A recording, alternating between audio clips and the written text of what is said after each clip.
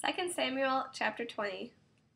There happened to be there a scoundrel whose name was Sheva, the son of Bichri, a Benjamini. He sounded the shofar and said, "We have no share in David, no inheritance in the son of Yishai. So Israel, every man to his tent."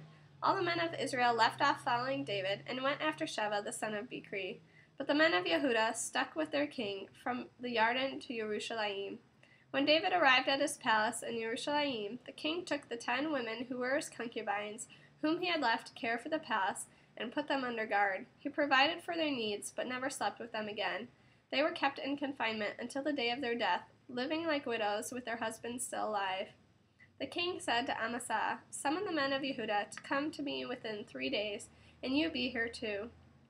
Amasa went to summon the men of Yehudah, but took longer than the time he had been given. David said to Abishai, "Sheva, the son of Bichri, is going to do us more harm than Abishalom.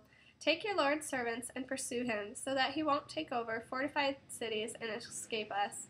With him went Joab's men, the Kritai, the Pletai, and all the experienced soldiers. They left Jerusalem in pursuit of Sheva, the son of Bichri. On arrival at the big rock in Gibeon, Amasa came to meet them. Joab was wearing his battle clothes, over which he had girded a belt with a sheath sword, but as he came forward it fell out. Joab said to Amasa, "Is it going well with you, my brother?" Then with his right hand Joab took Amasa by the beard to kiss him. Amasa took no notice of the sword in Joab's hand, so Joab stabbed him in the groin. His insides poured out on the ground, and he died without being stabbed a second time. Joab and Abishai, his brother, continued in pursuit of Sheva, the son of Bichri. One of Joab's young men standing by Joab said, "Whoever is on Joab's side, whoever is for David, let him follow Joab." Amasa lay wallowing in his blood in the middle of the road, so that as the troops came up, they all halted there. When the man saw that all the people were standing still, he dragged Amasa off the road into the field and threw a cloak over him. Once he had been removed from the road, all the troops went on after Joab to pursue Sheva, the son of Bichri. Sheva went through all the tribes of Israel to Abel and Bet-Maacah and to all the Berim. They assembled and followed him. Joab's troops came and put under him siege in Abel of Bet-Maacah. They put up a ramp and in the moat against the city wall, and all the people with Joab battered the wall in order to bring it down. Then a wise woman in the city shouted, "Listen, listen, please tell Joab, 'Come over here so that I can speak with you.'" He approached her, and the woman asked, "Are you Joab?" He answered, "I am." She said to him, "Listen to what your servant has to say." He answered, "I am listening."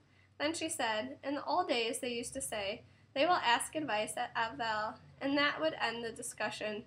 We are among those in Israel who are peaceful and faithful. Why are you destroying a city and a mother in Israel?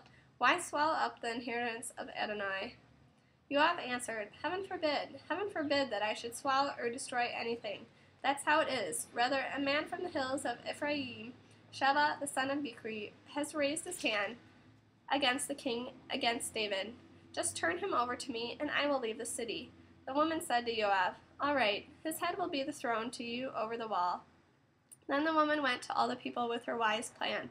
They cut off the head of Sheva, the son of Bichri, and threw it out to Joab.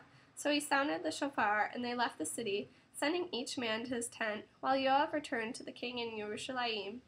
Once again Joab was commander over the whole army of Israel, while Benaiah, the son of Jehoiada, was over the Kritai and Pletai.